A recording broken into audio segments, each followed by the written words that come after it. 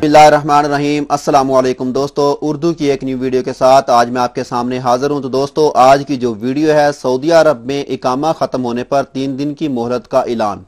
دوستو video start کرنے سے پہلے جن دوستوں نے ابھی تک میرا چینل سبسکرائب نہیں کیا وہ یہاں سبسکرائب کے آپشن پہ کلک کر کے میرے چینل کو سبسکرائب کر سکتے ہیں، اور جو دوست فیس بک یوز کرتی ہیں وہ یہاں فیس بک کے پیج پہ کلک کر کے اس کو بھی لائک کر سکتے ہیں، کیونکہ اکثر ویڈیوز میں فیس بک کے پیج پہ بھی شیئر کرتا رہتا ہوں۔ تو چلیے دوستو ویڈیو سٹارٹ کرتے ہیں کہ ویڈیو میں ہے کیا۔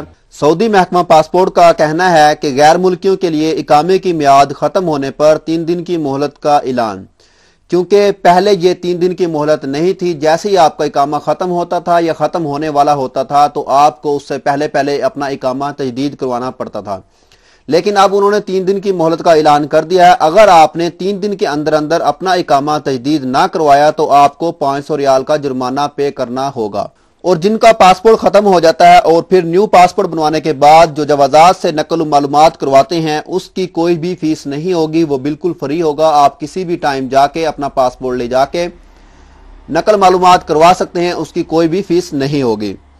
اس کے علاوہ جن سعودیوں نے غیر ملکی عورتوں سے شادی کی ہوئی ہے ان عورتوں کا اقامے کی فیس جو ہے 500 ریال سالانہ ہوگی۔ اور اس کے علاوہ محکمہ پاسپورٹ نے یہ بھی بتایا ہے کہ نجی نوعیت کے پیشے تجارتی پیشوں میں تبدیل نہیں کیے جا سکتے، ان پر مکمل پابندی لگائی گئی ہے۔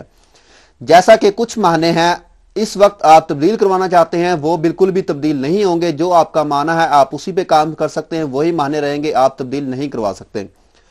تو یہ تھی دوستو کچھ اہم معلومات میں نے چاہا میں آپ دوستوں کے ساتھ شیئر کروں۔ تو امید کرتا ہوں دوستو آپ کو یہ ویڈیو پسند آئی ہوگی۔ اگر آپ کو یہ ویڈیو پسند آئے تو دوستو میرے چینل کو سبسکرائب کرنا، ویڈیو کو لائک اینڈ شیئر کرنا مت بھولیے گا۔ تو ملتے ہیں کسی نیو ویڈیو میں کسی نیو انفارمیشن کے ساتھ، مجھے دیجیے اجازت۔ اوکے، اللہ حافظ۔